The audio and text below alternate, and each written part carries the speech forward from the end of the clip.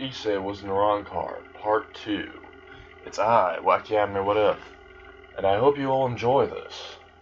Okay, so it's the next day, and he's still thinking back on his previous day at Kohai. And he doesn't really think too much of it, except for this one, well, girl with white hair that he saw.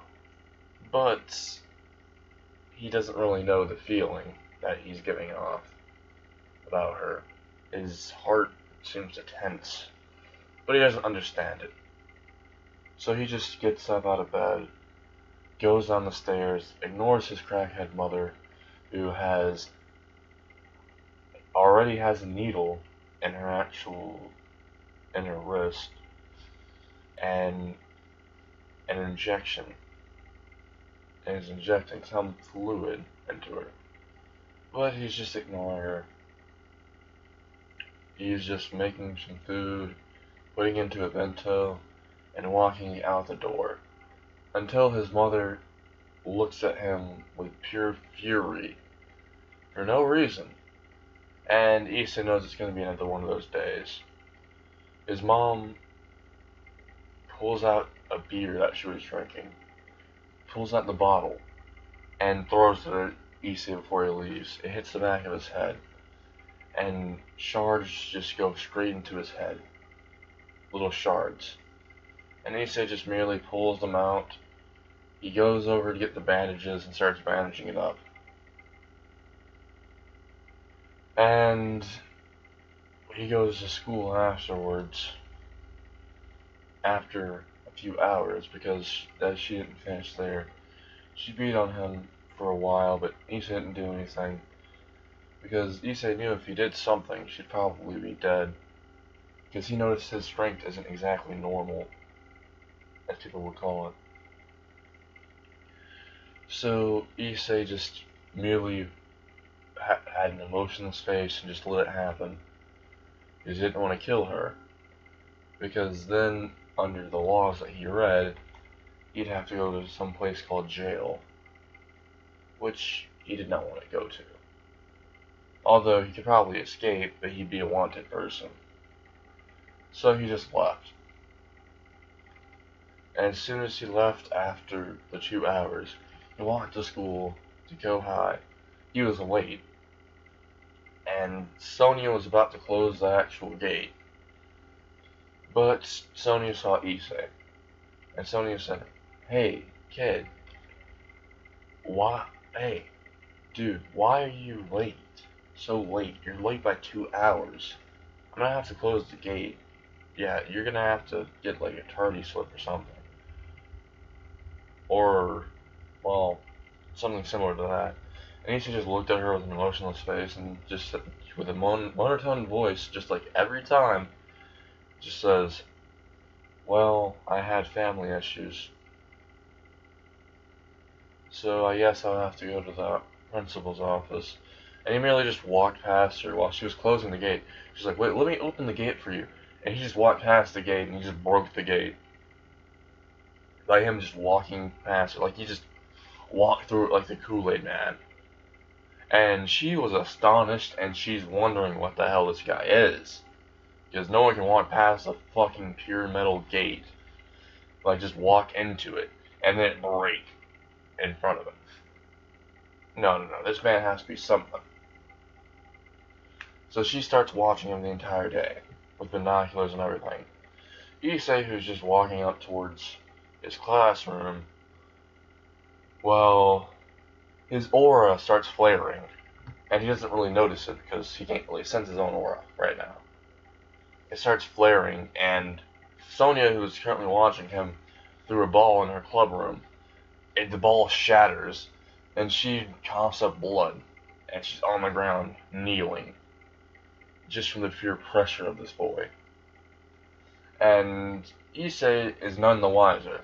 He just walks into his classroom, goes to his seat, sits down, and he feels a nudge on his shoulder.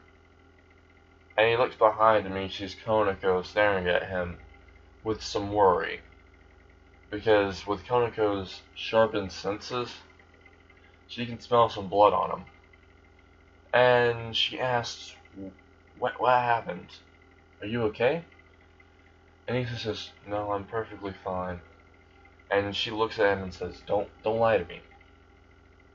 And Issei just says, but I'm fine. And she just merely looks at him with eyes that just say, I know that you're not. And Issei's monotone voice and his completely emotionless face, well, when he was talking to her, she could somehow tell that he wasn't fine at all on the inside. And while they're talking, the teacher is ignoring them because, well, Issei, ever since he's appeared, has gotten straight A's and hasn't really messed up a single thing.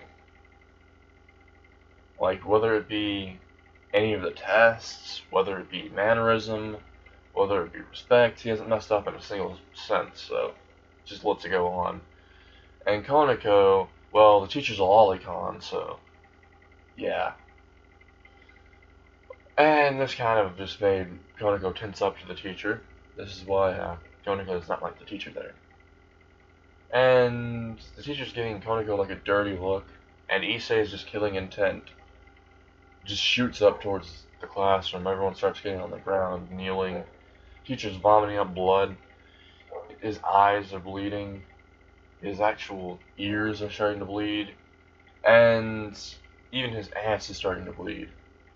All because of the sheer killing intent of Issei. And Issei's not even meaning to really use the aura.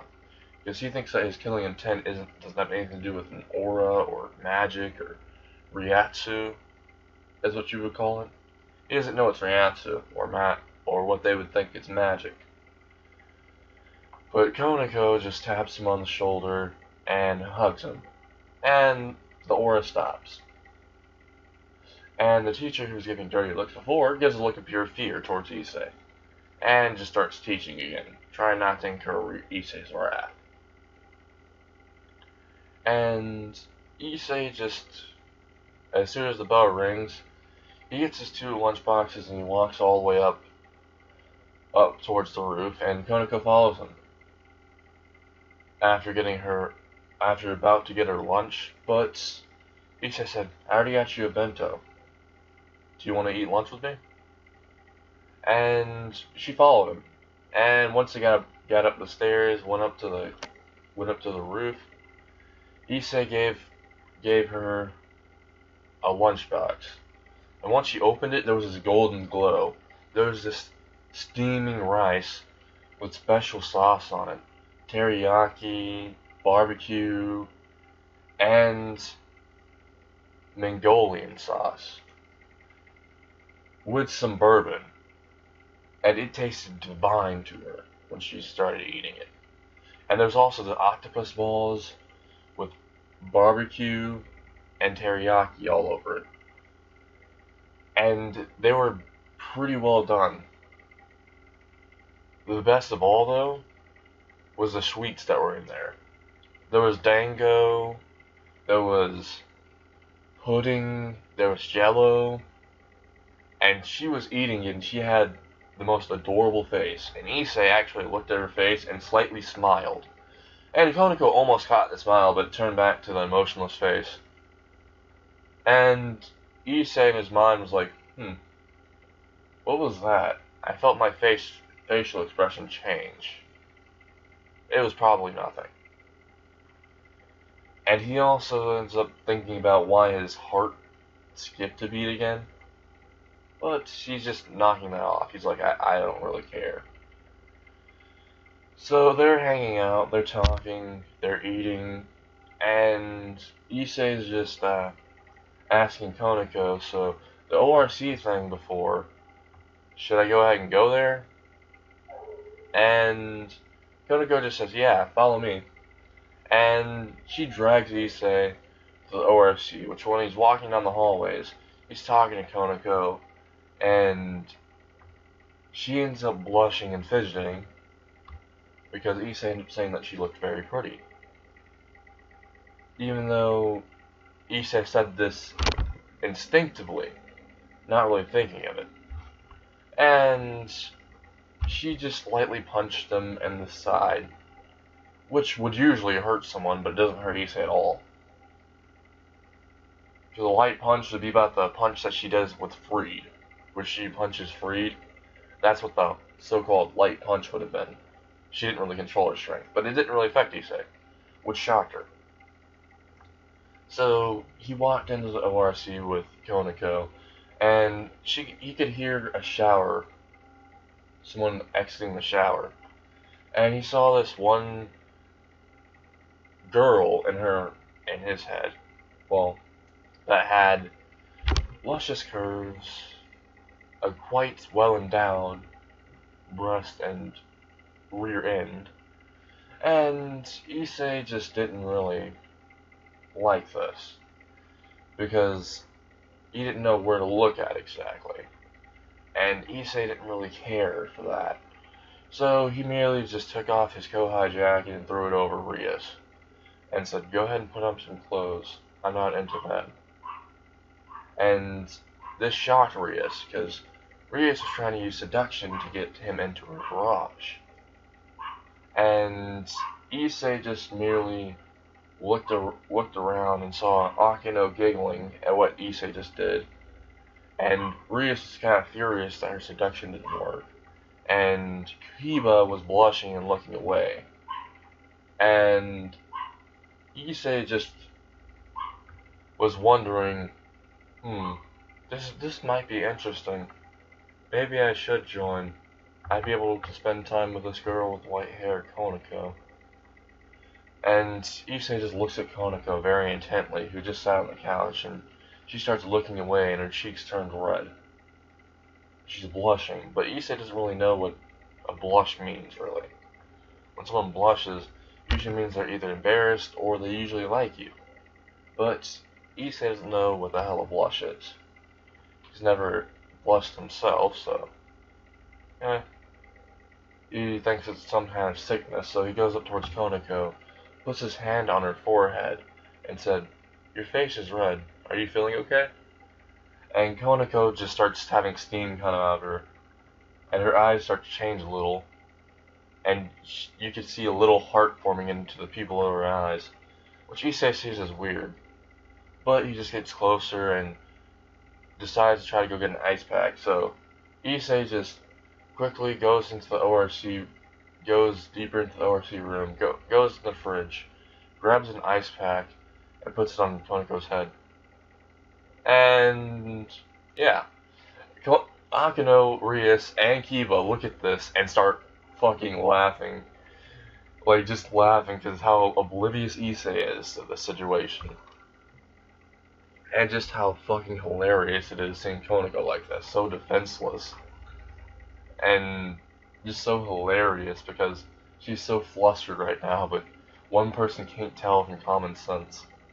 And Issei just looks at the club president, Rias, and says, "I prefer not to really join your club, but if it means that I can spend time with Konako, then sure." And Rias says, "Oh, that's delightful, but I have a question for you. Do you believe in the supernatural?" And Issei says, "Yes, I do." And she's like, "Well, wait, what?" And Issei says, "I do because, well, I sensed the presence of a fallen angel before, and I sense that you guys are not human. I think you guys are what I assume would be devils." He says this with a curious tone of voice, but still monotone, where no one can really hear the tone of voice except for Konako, and she could tell he's curious. So Rias and them pull out their actual wings, and Issei has no shocked expression. With his monotone voice, he's like, "Oh, so you guys have double wings. Interesting." He just looks at them with his normal face. Rias is dumb shocked. So is Kiba, and Akino is just curious about this newcomer, how he's not shocked about this. And Issei just says, As soon as the bell rings, he's like, "It looks like it's time to go home. I think I'll see you guys later." And he just opens the door and walks out. And Reese is still dumbfounded by the fact he's not surprised about angels, fallen angels, or devils, because she told the whole story and he just had a monotone face, no expressional change at all. Issei just walked out, and he started walking home, but he went across a park, and he couldn't help but look at the fountain, because it was so clear, and to him it looked very relatively nice, though his expression never changed, but on the inside he thought it was a beautiful scenery.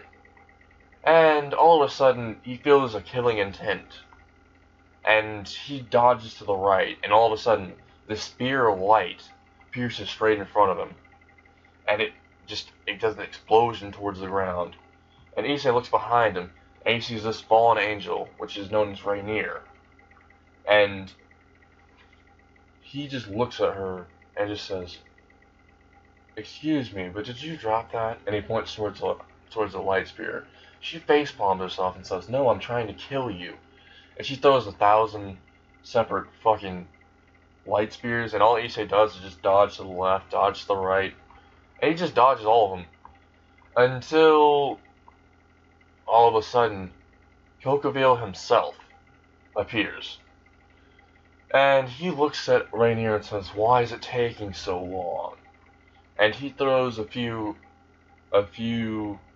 light spears himself, and Rainier also does. And they fuse into a giant light spear. And all that Issei does is he just tries to dodge, but it pierces him still. It pierces him in the arm, making it to where his arm's blown off. And Issei doesn't scream at all. He just looks at them with his normal blank face. On the inside, he's not really panicking either. He's like, "If I die, I die." And then they both look at him and they're like, "Oh my god, it's an edgelord. I think he actually wants to die. Let's go ahead and fulfill his wish." And they start throwing tons and tons of light spears. Issei's dodging as many as he can, but some hit him in the kneecaps, and one hits him right in the chest, thus killing him. And Kokaville rushes towards him, grabs him by the head, throws him in the air, just because he's annoyed how he was able to dodge a human, was able to dodge all the punishment he was dealing on him. And once he threw him in the air, he threw 50 different light spears, and they all pierced him in the chest, until it caused a giant hole to appear in his heart. And Issei felt something inside of himself, trying to be released. And he fell to the ground, and you couldn't hear a splatter or anything, which Kokaville found weird. And then, when he looked at Issei, he saw that there was this white-haired girl that Kokaville knew was from the ORC club, because he did certain information gathering. And he looked at her and said, "You guys were already trying to get this boy on your side. He may have a powerful aura, but now he's dead." And Konako looked at him with tears and started rushing towards him and tried to punch him.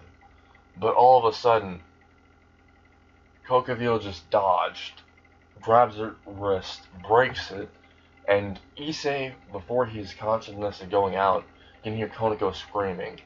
And his entire being is saying to help her. And he doesn't understand why, but he doesn't care, because he's wanting to help her just as well. And then this power burst out from him. This dark red energy, this dark red and black energy bursts out of him. And Kokaville starts getting launched back from just the energy.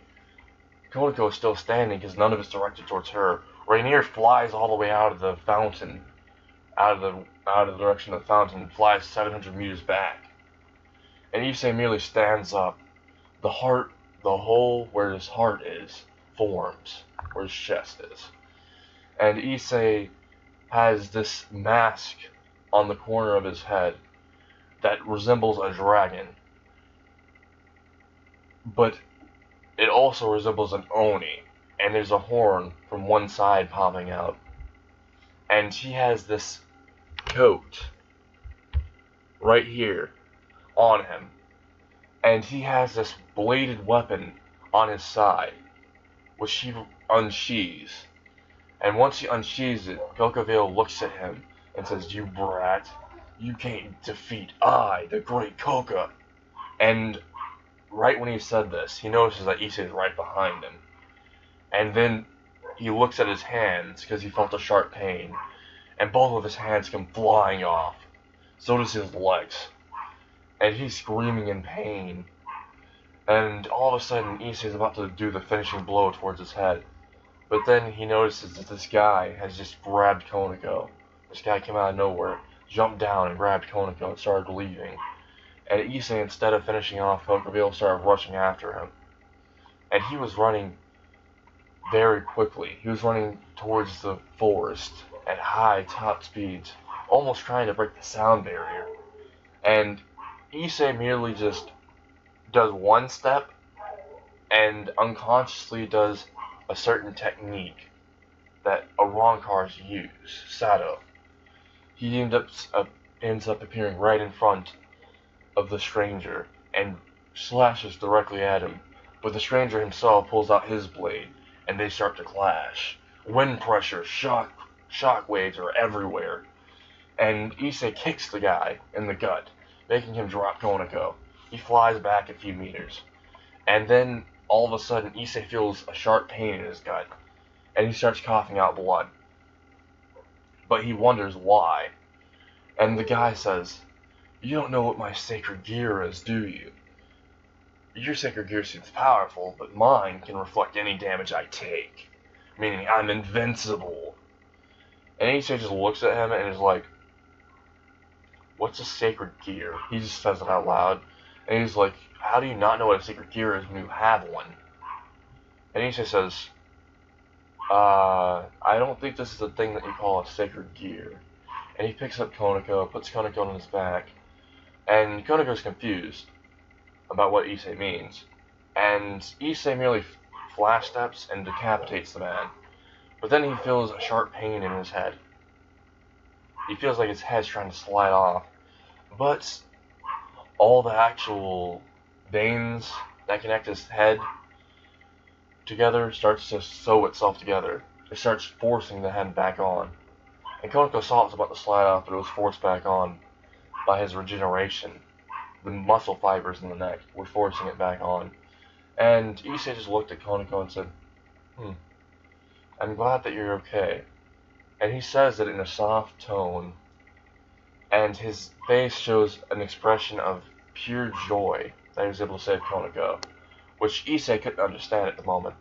But Konako merely just hugged him and kissed him on the cheek, which Issei felt that his face was getting a little hot, and he said, "I might be sick. I don't understand why my face feels very hot right now, and why the color of my face is completely red when he runs over to the fountain, just to check how his actual condition is." And Konako merely laughs at this, because he doesn't know what a blush is, nor does he know anything about his own feelings. But Konako finds this quite funny. So Issei goes to his house with Konako, and right when he's about to step in, I stop the what if here. I hope you guys enjoy this what if. And, well, I did try a really hard for this. I might not be able to post a second video today, because I'm kind of going to be really busy tomorrow.